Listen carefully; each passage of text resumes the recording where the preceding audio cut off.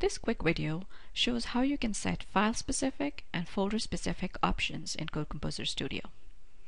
In some cases, you may want to build certain source files in your project with different build options than the ones set at the project level. So let's take a look at this example project that has multiple source files in it. We can go into the project properties first and take a look at some of the settings that are set at the project level.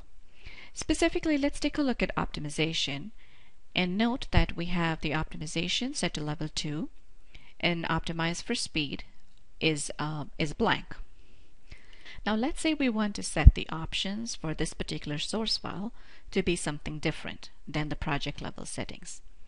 We can simply go into the properties for that file and we can customize let's say the optimization level and the optimize for speed. Now notice that a special icon here appears on the file, and that denotes that this file has file-specific options.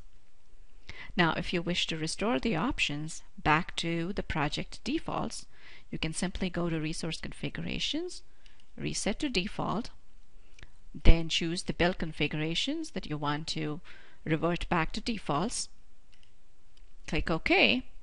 Notice that that special icon has now disappeared, and you can now go back and confirm that the optimization settings are the same as what they were before. You can use the same procedure to set specific options at a folder level instead of just at a file level, and when you do that, the settings will apply to all the files within that folder. So for example, here we have a folder with several different source files, and we can just go into the properties for the folder and do the same thing, customize some of the settings here. Notice again that you've got that special icon, and now if you go into each of the source files, you can see that that setting applies to each of the files within that folder. So this is how you can set file-specific and folder-specific options for a project.